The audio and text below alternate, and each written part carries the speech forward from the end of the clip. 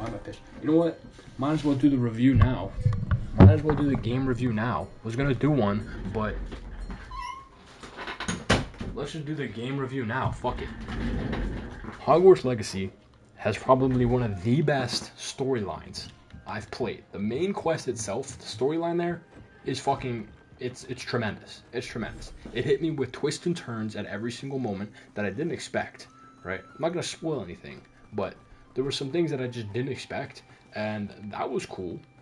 The relationship quest too, it kind of got me crying in the end as to, the choices I made, especially with Sebastian, how that ended. You know what I mean? I was on the verge of crying, right?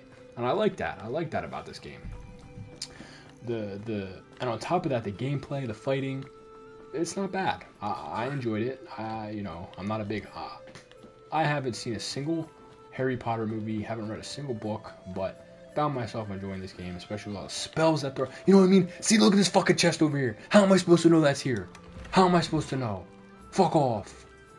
Anyway, yeah, I haven't seen any Harry Potter movie, haven't read a book, but this game got me into it. I'm not gonna lie, it got me into it. So maybe eventually I'll end up watching the movies or reading the books. But yeah, the gameplay, beautiful. Didn't know a single spell. Now I do. Now I can hit people with fucking Avada Kedavra in real life. That's a joke, but yeah, gameplay was good. What else was good? What else did I think was good? Honestly, I think that's it, to be honest with you. Now let's get on to the bad. Yeah, see, in chat, this guy's saying the books are way too big to read.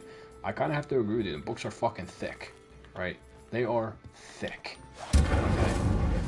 But, yeah, what was I going to say? I was going to go on to the bad. Look, see, there's another fucking chest here. Fuck off. Bullshit. It's fucking bullshit, man. So, yeah, on to the bad. If you are someone who wants to platinum a game, and you want to beat it with 100%, this is going to be very tough because this game is full of bullshit. If you play the game, 94 Merlin trials, there's no need for 94 Merlin trials. There's just no need for it. There's no need to have to fly around wasting your time trying to find stuff because they don't put it on the map, right? People don't have hours, especially, I like to beat games. I like the 100% games. I played Spider-Man 2 recently. You know what I mean? I had to play through that once, and I was good. I got the platinum at the end of playing it. Great.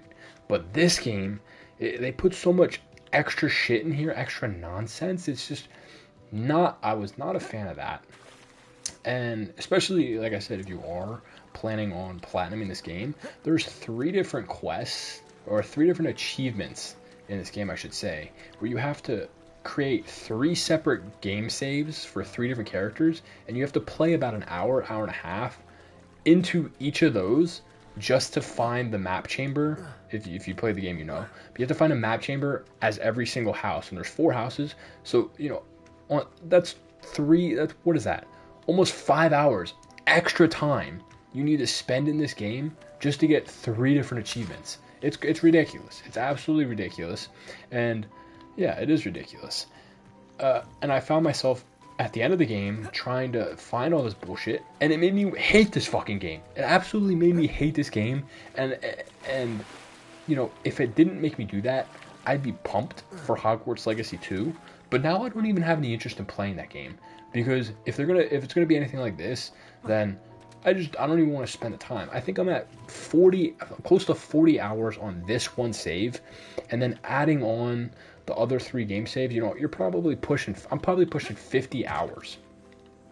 And I feel like that's just a lot. You know what I mean? That's a lot, especially if you have a job. It's just a lot to beat a game. I get it. This is a big game.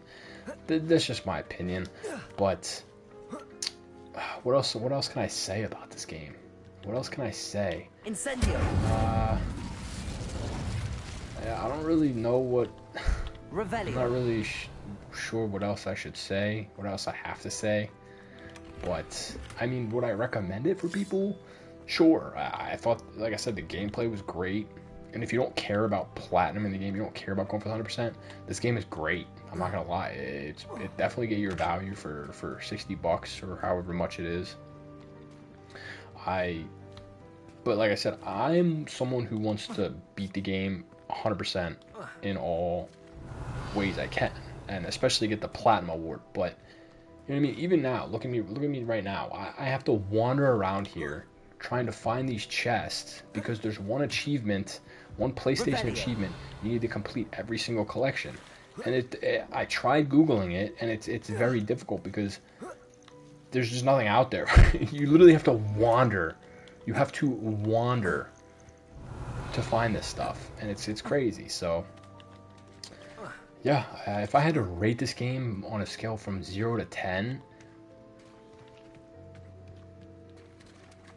who's Rad Brad? Someone in the chat saying, watch Rad Brad. Someone wanting to 100% every game. Yeah, maybe I'll look it up. But yeah, I'm someone who wants 100% every single game. You know, I want to feel the achievement of, you know, finishing something with 100%. You know what I mean? I feel like there's a lot of people out there that like to do that with games, especially. Like I said, if I want to just rate this game on a 1 to 10, 0 to 10, based on everything I said, I'd probably give it a 6.8. I'd give it a 6.8 out of 10. Yeah, 6.8 out of 10. Yeah, I'd say 6.8. I think a 6.8 is very fair. Yeah, someone in the chat, my boy in the chat said 7. I said 6.8. Yeah, I mean, it's... not gonna lie, after I put in past 2 weeks a lot of hours in this game, and after I get off, whether I platinum it or not, I haven't decided yet. I'm still wandering around here with my thumb in my ass trying to find these conjurations, and I've decided that I'm gonna take a couple months off of gaming because I am sick of looking at this fucking screen. I am done with games. This game burnt me the fuck out. So okay, chat said, can they smell the thumb? This is crazy. This is the kind of chat that I have. I mean, I love it though. I love the enthusiasm. I love to hear it. I haven't decided if you can smell it or not, but this is fucking crazy. This is absolutely fucking bizarre. Let's take a look on how many conjurations I need. Right? Collections. I need 8 more. I need 8 more conjurations. Do I take the chances on... I need 8 more, bro. And I did see some glitches online where you're just glitched. You just can't. You're gonna have to fucking reload or resave or some stupid crap like that. But yeah, I need 1 more appearance, 8 more of these, 4 more brooms. It's just too much. It's just way too much to have to go around and find. You know what I mean? But yeah, I think that's the review. I give it a 6.8 out of 10. Let me know what you think down below. I'm gonna upload this on YouTube eventually. Don't know when, but this will be up on YouTube. Yeah, that's my review of the game. Let me know down below what you guys think. Comment anything. Comment if you absolutely despise the Merlin trials. Let me know down below, because I'm right there with you. I'm right there. Oh, also tip: you are going to cement your time and actually go for the 100%.